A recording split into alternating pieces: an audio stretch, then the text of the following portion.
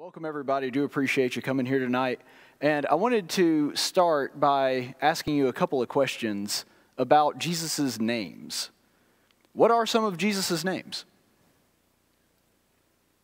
Anybody? I heard a couple at the same time. What? Messiah. Some others?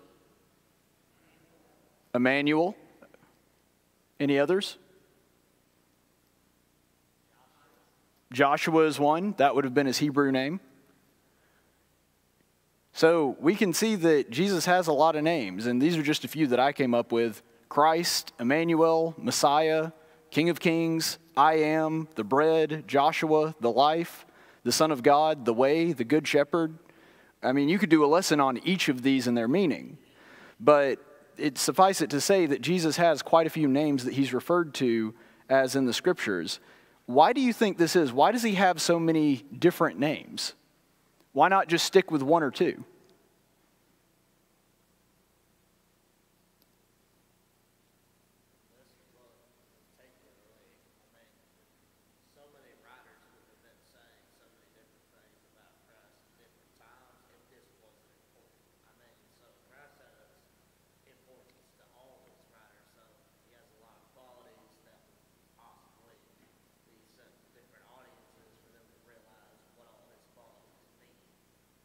I think that's certainly one of the reasons that you've got different authors that emphasize different parts of Christ, not to describe him as a different person, but to emphasize certain parts of his character or his personality. And each of these names does that in a different way. So that's certainly one reason. Are there any others?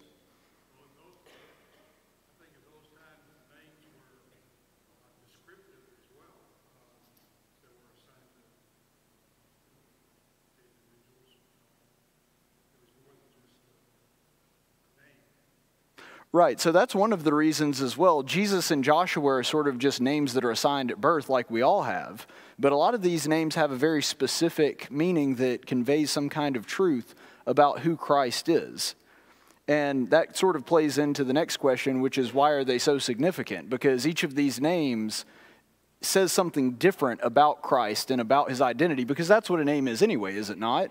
It is something that identifies us to the rest of the world. And the reason that Christ has so many different ones is because they identify him in a very specific way. And each of these names has significance in and of itself. Does anybody know what name Jesus used most often to refer to himself as? Son of Man. A lot of people don't know that, but Jesus is referred to a lot of different names by a lot of different people. But when you're looking at which name that he referred to himself as most often, it was the Son of Man. This was the title he chose to refer to himself as more than any other in the gospel writings. Which you think about all the ones that we just listed, Emmanuel, which means the anointed one. We see the analogies that Christ uses to refer to himself as the bread or the life or the way. Why is it this one that he chooses more often than any other moniker to use to explain to people or identify himself as who he is? What context does this carry? Well, the Son of Man is used 191 times in the Old Testament. So suffice it to say that this is not a term that is unique to the Gospels. This is a term that would have been familiar to those who knew the Old Law, who knew the Old Testament. Those that had read the prophets, they would have known Son of Man. That would have been something that they resonated with and readily recognized. So I think the important thing here is what did they mean when they use it? And this is true when observing any biblical text. When we really want to fully understand what the author is saying, we need to go back and look at, okay, what did they mean at the time to the audience they were writing to? Because that will give us a better insight into the message that they are trying to convey. So, in other words, for us to understand what Christ is saying when he says, I am the Son of Man, we really need to understand what he meant and what his audience meant. What they would have understood that to mean when he said that. So to do that, we need to really understand some of the uses of it in the Old Testament, and this is a phrase that is used frequently by the psalmists. And David in particular is one that likes to use this term. So we'll go ahead and look at Psalm 144, verse 3. O Lord, what is man that you take knowledge of him, or the Son of Man, that you think of him? So this is David in a psalm referring to the Son of Man. Now, it seems here that he's referring to mankind as a whole. That seems to be what he's trying to convey here, because he's talking about God and his relationship with mankind and the way that God takes care of us and looks after us and thinks of us as special and important to him. And so when he does that, he says, what is mankind that you have this special focus on us and that you pay attention to us even though we're imperfect and we're nowhere near your level of goodness or holiness, and yet you take care of us? He says, what is the Son of Man that you think of him? So in this context, David is using the word Son of Man to refer to mankind as a whole, the entire human family, as it were. Psalm 80:17. Let your hand be upon the man of your right hand, upon the Son of Man, whom you made strong for yourself. So there's a slight tweak in the way that David is using it here. It seems here that he's talking about an individual. So when he says, let your hand be upon the man at your right hand, upon the Son of Man, whom you've made strong for yourself, this seems to be referring to either an individual that God has specifically set apart, maybe David himself, or the people of God. So in other words, he's not referring to the entirety of humanity at this point. He's referring to something a little bit more specific. So what does David mean when he uses these phrases? Well, we can see a little bit of a difference here, which means he's not referring to the whole of humanity in one instance, and he is referring to the whole of humanity in another instance. So it seems as though what this phrase is really trying to get at is that it is just a phrase, it's a sort of poetic way of saying mankind or men individually, but either way, it's like using the word man, just using it in a slightly more poetic sense, which makes sense because the Psalms are, of course, poetry. There's another instance in Psalms, and there's actually several, but we'll look at one here that's kind of unique. In Psalm 8, 4-5, what is man that you take thought of him, and the Son of Man that you care for him? Yet you have made him a little lower than God, and you crown him with glory and majesty. You make him to rule over the works of your hands, and you have put all things under his feet. So now this is interesting because David is, again, seemingly referring to mankind as a whole. But I want you to notice something interesting here, that he's talking about the Son of Man and the way that God has made him slightly lower than the angels. We are, of course, made in the image of God, and so we have a spark of the divine in us, even though we're not on the same level as God. And he talks about us being made a little bit lower than God, or your translation may read a little bit lower than the angels. What David is trying to convey here in either sense is that we're not quite to the level of a spiritual being completely, but we do have elements of God and his goodness dwelling within us. And so, again, he seems to be referring to mankind as a whole in this. And you'll also notice this phrase, little lower than the angels. This is also the way that the Hebrew writer describes Christ in Hebrews 2:7-9.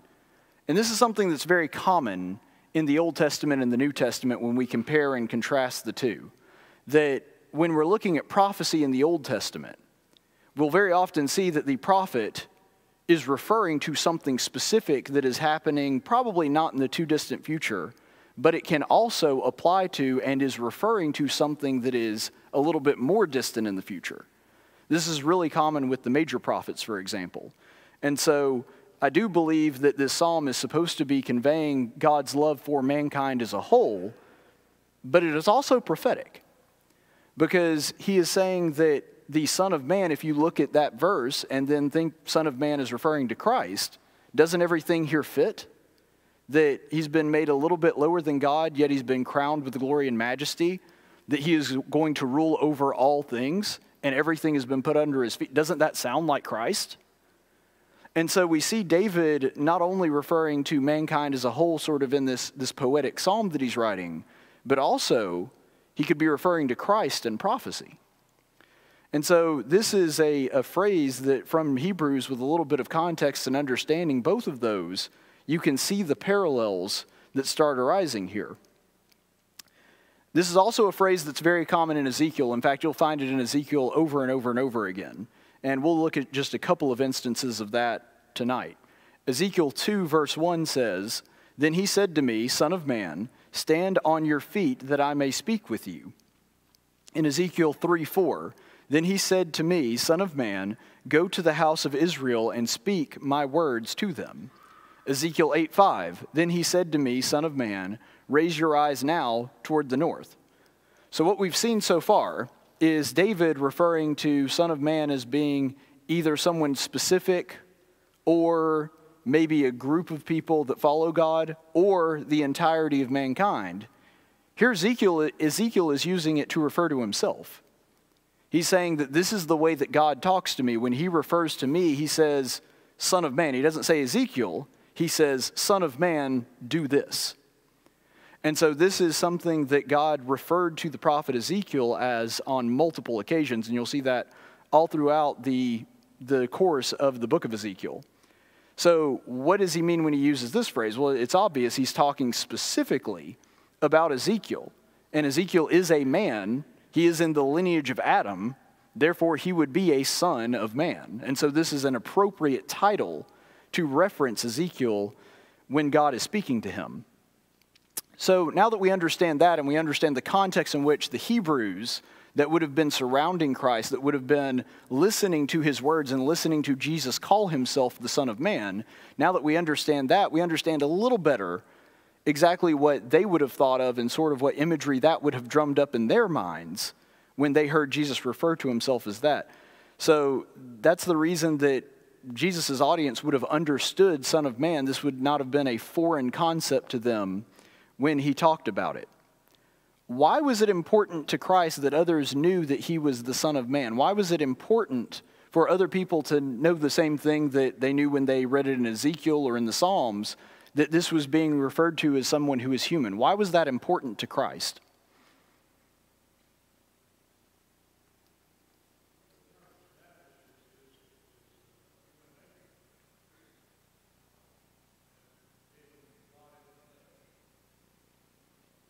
So that's obviously an important part of it, that right off the bat, when Christ is essentially giving his introduction to people before he speaks, he is saying, I am a human. So that in and of itself has some scriptural significance. Any other thoughts on that?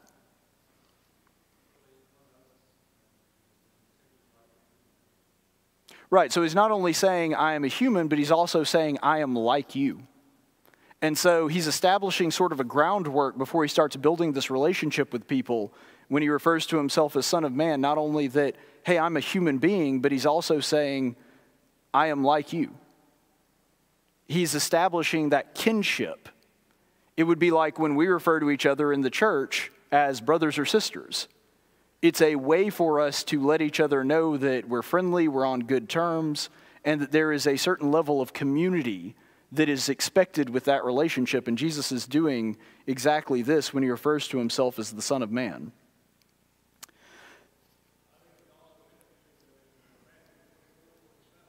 Mm-hmm.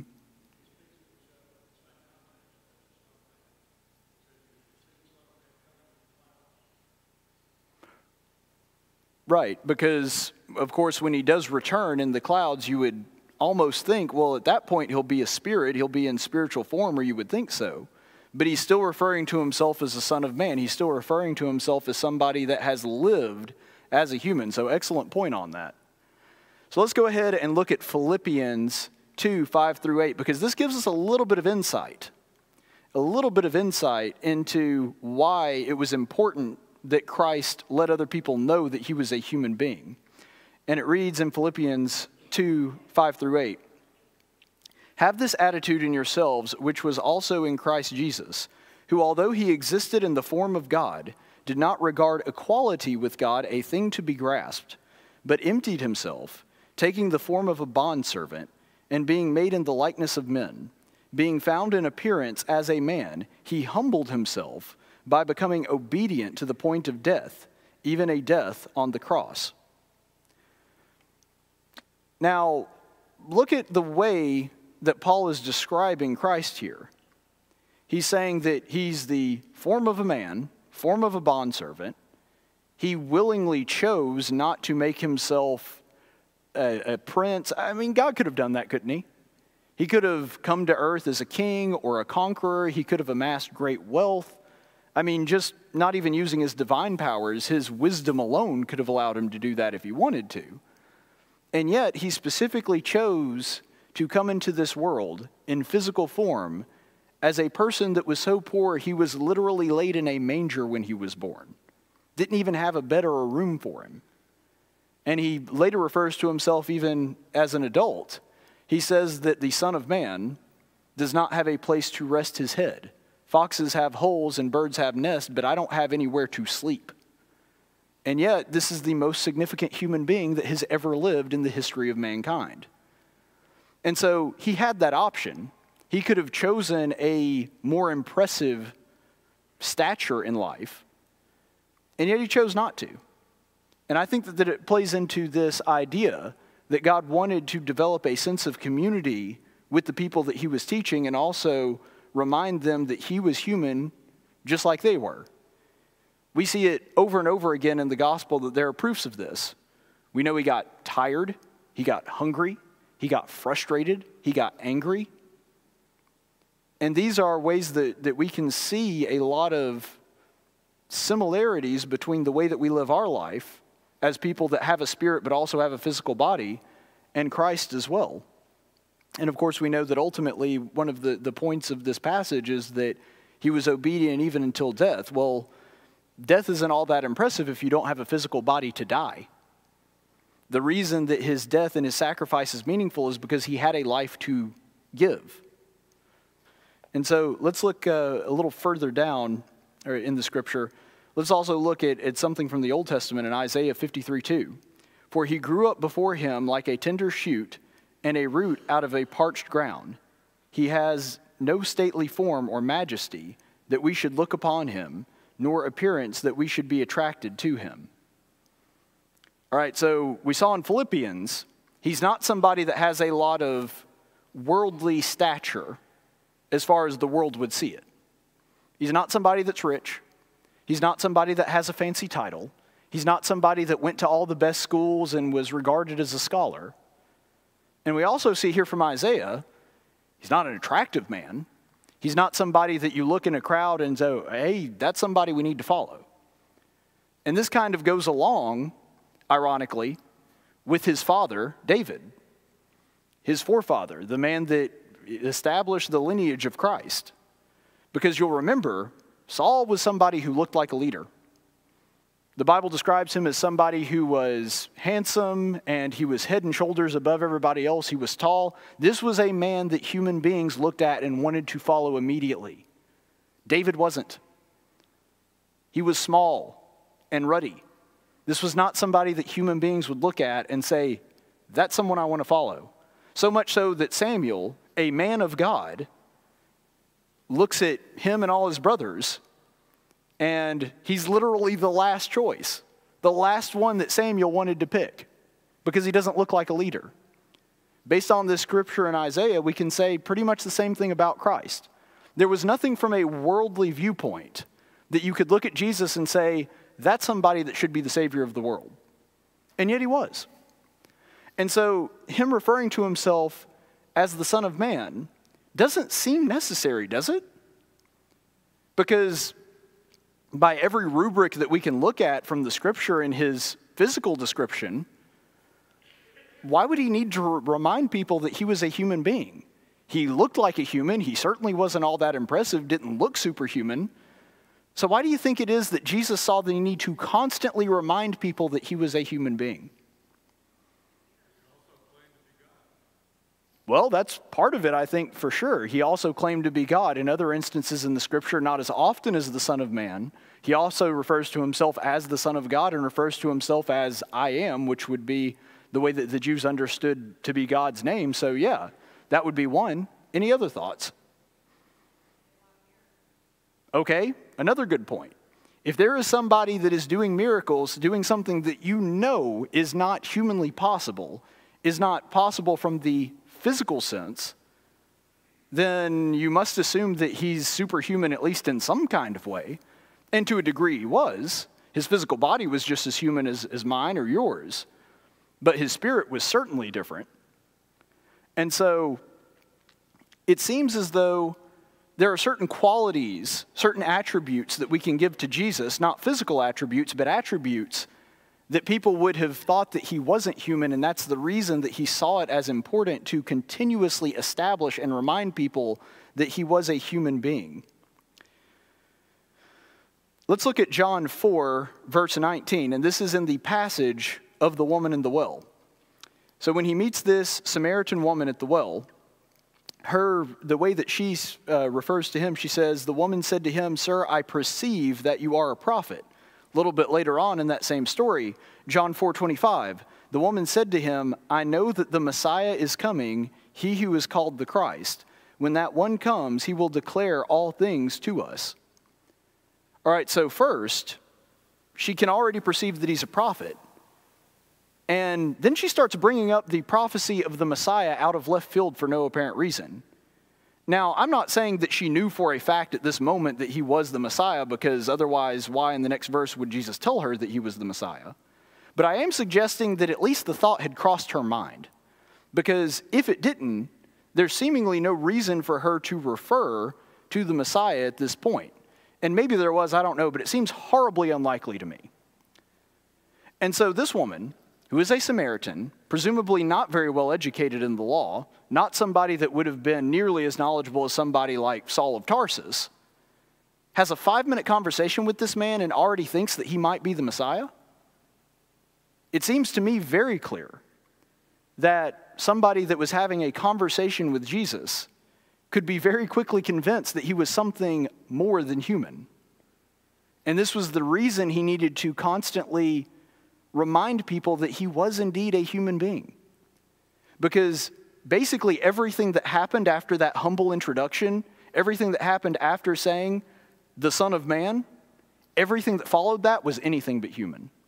Everything that followed that was clearly superhuman, something that was above the wisdom of mankind. And so because of that, he needed to constantly reinforce this idea that I am a human being, because his divinity was very clear. I mean, this is someone who figures out who he is in 5 minutes, despite not knowing very much about the law. Let's also look at John 7, 44 through 46. And of course, what's going on in this passage is that the Pharisees have hired Roman soldiers to go out and take hold on Jesus because they don't like that he's challenging them, he's challenging their power and their hold over the community there. And so in John 7, 44 through 46, some of them wanted to seize him, but no one laid hands on him. The officers then came to the chief priests and Pharisees, and they said to them, "Why did you not bring him?" The officers answered, "Never a man spoken in the way that this man speaks." These were also people that did not know the law. These were Roman officers. If they knew anything about the law of Moses or the prophecies contained within the prophets, it was very minuscule. And yet, they may not have known that he was the Messiah or that he lined up with all these prophecies, but they knew there was something different about him. They knew that this was somebody that was not the same as all the other people that they had met in their life. The way that they phrase it, never has a man spoken the way this man speaks. They have never met anybody in their life that says things the way Jesus of Nazareth does. And because of that, it is very apparent, both through the account of the Roman soldiers here and the woman at the well, that even people that didn't know the law, that weren't well-versed in all of this, it didn't take them long to figure out that there was something more than human about Christ and his personality and his wisdom and the things that he said. And this is why he had to constantly reaffirm that he was indeed a human being. And here's another thing to consider. What happens to Roman soldiers that disobey orders? Does anybody know? Generally speaking, yes. If you are a Roman soldier and you defy orders, you are putting your life into the hands of your commanding officer. They could kill you at that point for disobeying orders, and nobody would ask any questions afterward. That was well within their authority to do so if you disobeyed orders. Yet these Roman soldiers were so convinced that Jesus Christ was somebody completely unique and different from every other person that they have ever met. They were willing to risk their lives because they were afraid of laying hold on him. Think about how significant that is.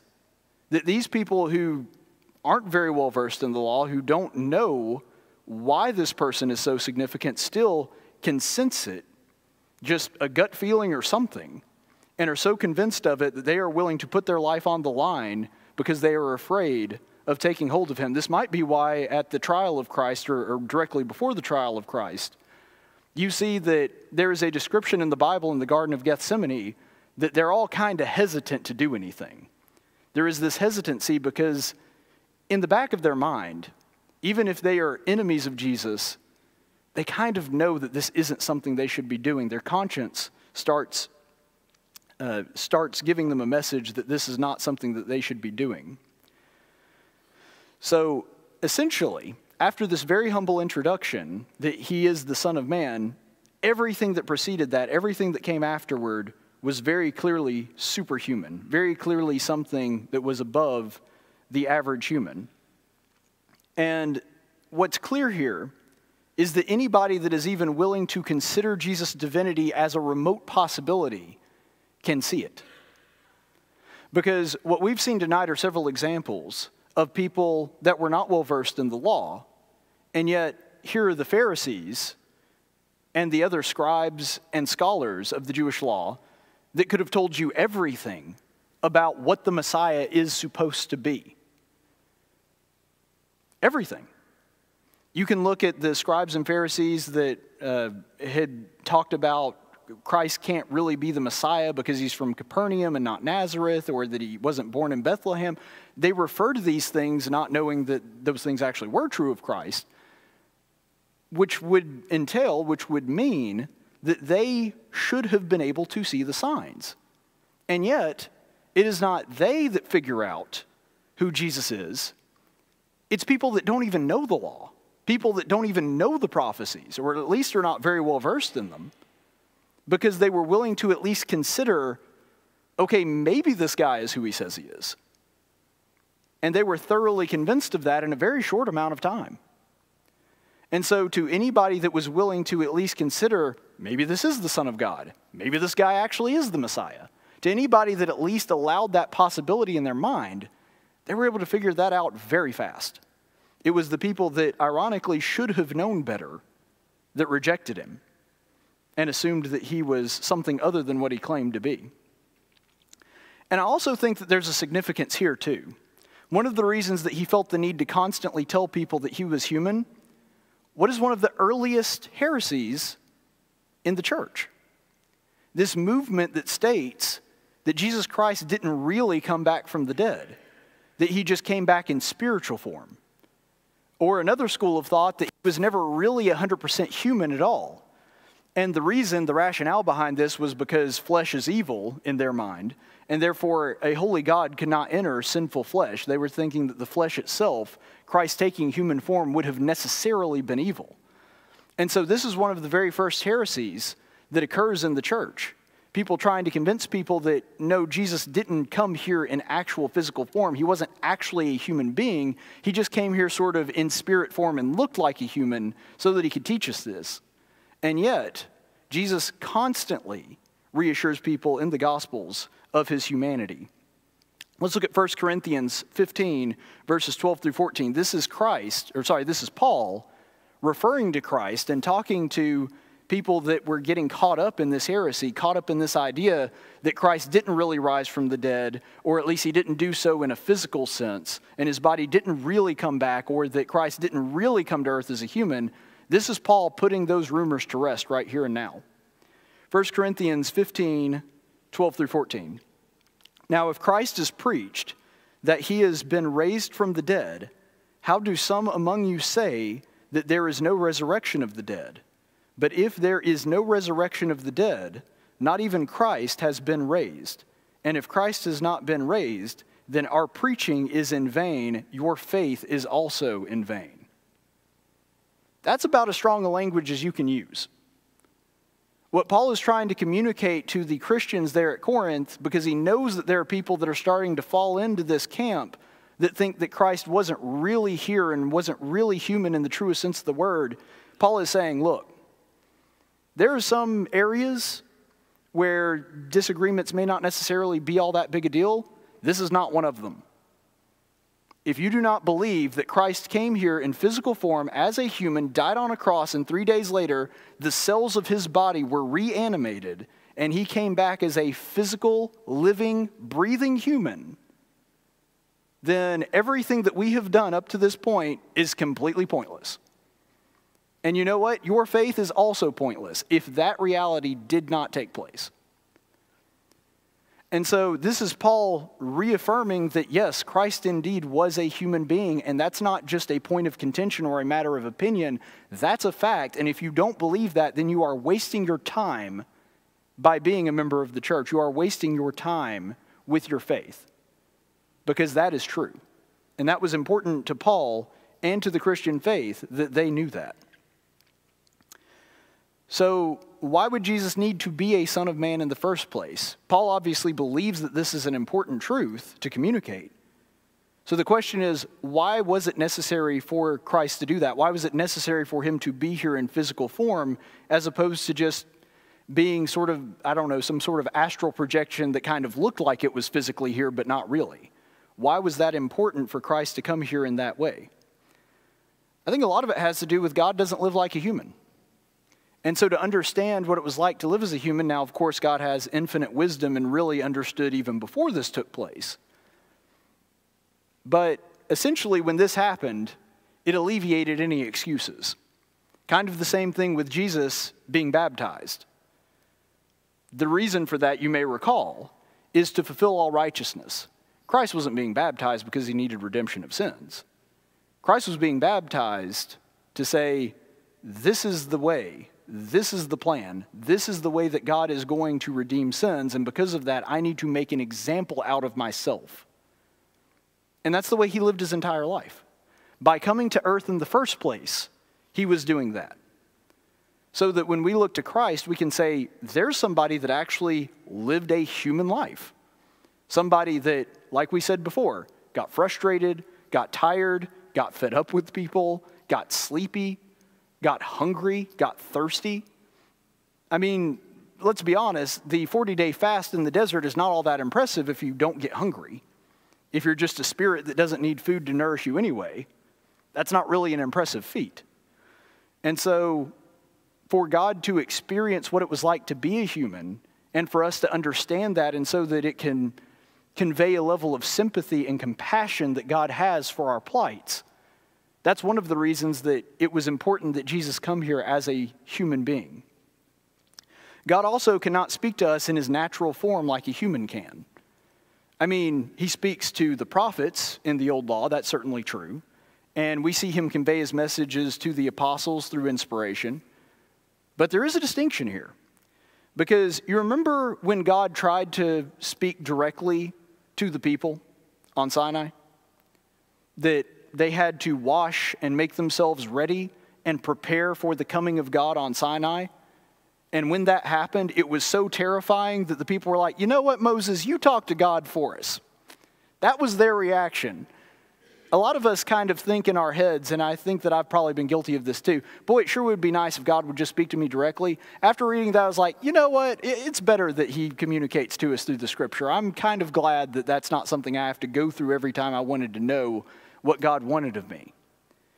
And so because of that, so that Christ could live and speak and teach as a human being, that was an advantage to coming here in an actual human form. Furthermore, a sacrifice to save humans requires a sinless human body and a sinless human blood. Both of these things were required to redeem human beings. And because of that, Christ had to take on the form of flesh and blood to be able to offer that sacrifice. He had to experience what it was like to be tempted in a physical human body to be able to offer that sacrifice for us. Let's look at Hebrews 2, verses 9 through 10. But we do not see him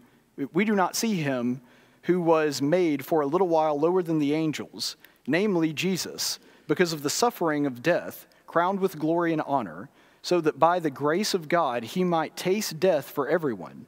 For it was fitting for him, for whom all things, and through whom all are things, in bringing many sons to glory, to perfect the author of their salvation through sufferings. So there's a couple phrases that I really want to zone in on here, and I've conveniently highlighted them ahead of time so I wouldn't forget what they were. So one of the things that he refers to is tasting death for everyone. A spirit cannot taste death. God cannot die, at least not in the same way that we can. And so because of that, it was important that Jesus take on the mantle of a human being so that he could taste death and be that sacrifice for us. You see, to defeat death, Christ had to take it head on, and he did. And because of that, he became the author of our salvation through that suffering. Without that suffering, without having that physical body that could have been tortured on the cross, that could have been broken and drained for us, we would have no hope. And this makes sense to us, because if you're a firefighter, to rescue people that are in a fire, you have to go into the fire.